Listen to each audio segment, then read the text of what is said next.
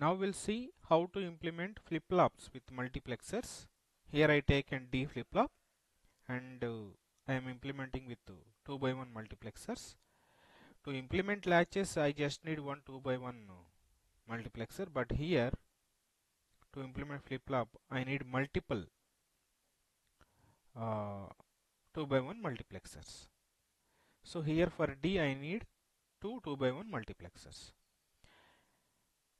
And I told when I in previous lectures when I compared flip-flop with gated latches, by connecting series connecting of two gated latches will work as a flip-flop. So to implement this flip-flop using multiplexer, I taken here negative level latch and here I taken positive level latch. I connected in series. Okay. So negative level, this is bubble. Okay. So when I apply a clock 0, this 0 D will be selected.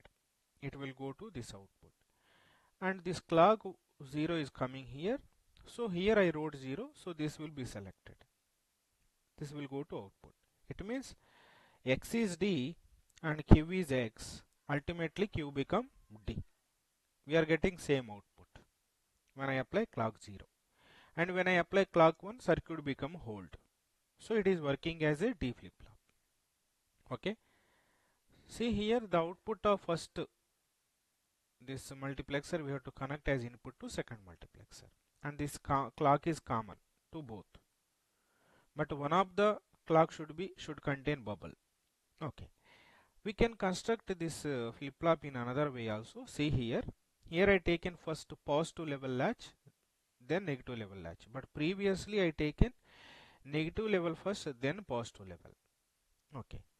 So here according to this we have to change the internal values. So when I apply clock 1, this D will be selected and I will get final output at Q. But when I apply clock 0, it will become hold. Okay.